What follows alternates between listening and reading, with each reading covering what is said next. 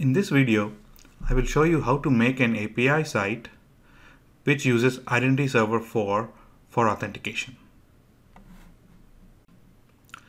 Let's start by creating a new Visual Studio solution.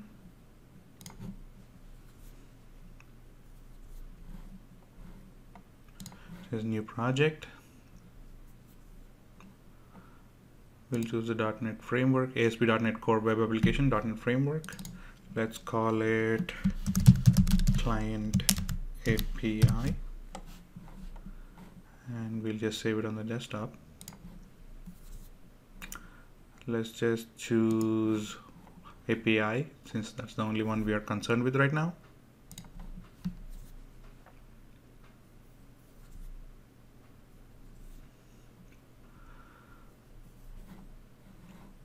Once all the packages restore, let's run it and see what we actually see.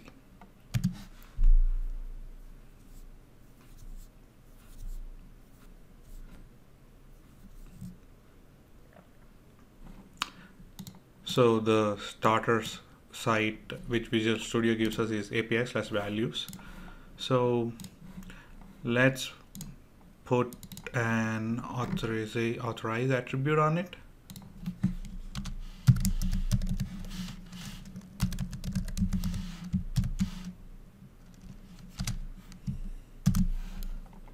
And try to go there again.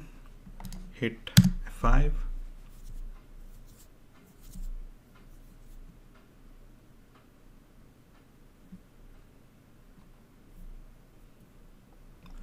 Obviously it doesn't work because we put an authorize attribute on it, and the API wants some kind of an authorization on it. If you want to see the HTTP status code, you can always go in here, go to Postman,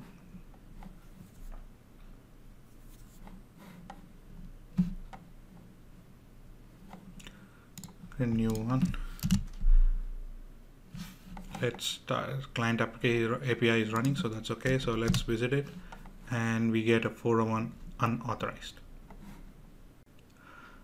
To add Identity Server 4 authorization to it, all we need to do is add one package.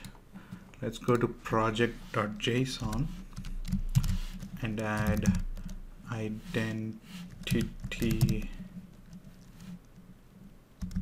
Server 4. Access to validation. The latest seems to be RC5.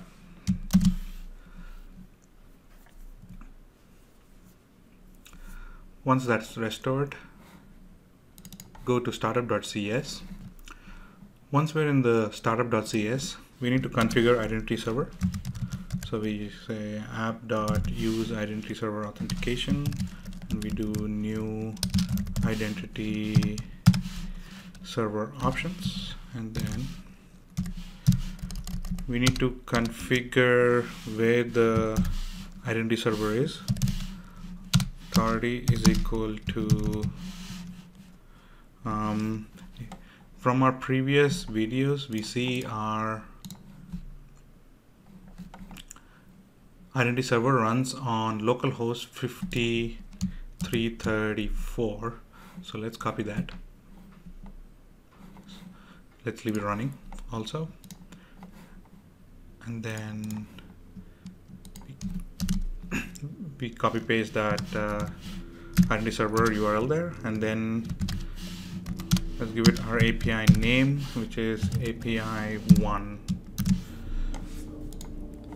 Once that is done, we can also say, because this is testing, we can also say things like we don't need HTTPS.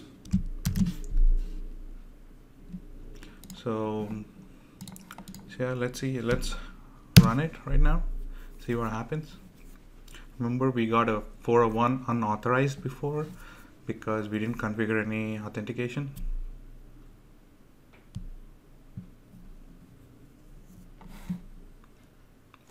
So the API site is up. Still doesn't really work because we're not giving it any authorization. Let's replicate that once again in Postman, even though we wired up the identity server, we wired up the API to use identity server, we are not really giving it any header. So let's just hit send on the API.values. It's giving me 101 unauthorized HTTP code. So in order to get the APIs working, we need to give it the access token. So next, let's see how we can give this API an access token so that it can authenticate us. From previous videos, we've seen how to request a token from identity server. So let's do that again. So we have identity server running, and then in Postman I have saved my old request, and let's just hit send, see if that works. Invalid scope, let me quickly fix that. It's actually API1. okay, let me just request it again. So we got this token. So we need to, when we request the API from a client, in this case Postman, we need to send this access token to the API. So let's see,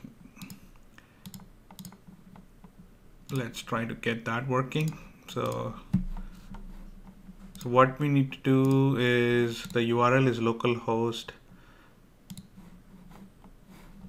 5550. So HTTP localhost:555. Okay, so that's the URL there. You see it doesn't work. So all we need to do here is, to the request header, we just need to add something called authorization, and then we have to use this keyword called bearer, B-E-A-R-E-R, and just copy paste our access token which we got from the identity server. And next, let's try hit send and see what happens.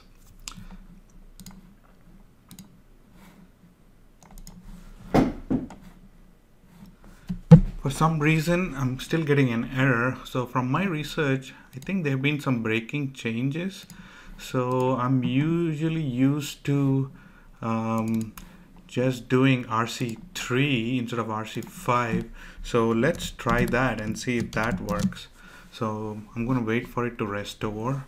So instead of that, when we go back to startup, instead of API name, let me just use scope name, just like that, and I'm gonna see if that works. So I'm gonna start up client API again. Once it runs, let me open up Postman again and see if that works. Yeah, so there seems to be a slight difference between RC3, maybe even RC4 and 5. So in a future video, I will cover everything with the latest identity server. For now, just I would advise just use RC3. So just to recap, all we had to do was add this keyword bearer, because it's remember the token we get is of bearer type. Token type is bearer, so we just have to put in an authorization header with bearer keyword and just put the token there, and that's good enough for the API. The authorized attribute will take care of the rest, because we already wired up all the identity server settings. So obviously we don't use Postman to do our API calls. So we'll in the next video I will show you how to actually do a client call. Let's maybe we'll call API/values using some C# code in another maybe MVC application. So using HTTP client class. So that will be the next video. Anyway, up till then, thanks for watching. See you again in my next video. Thank you.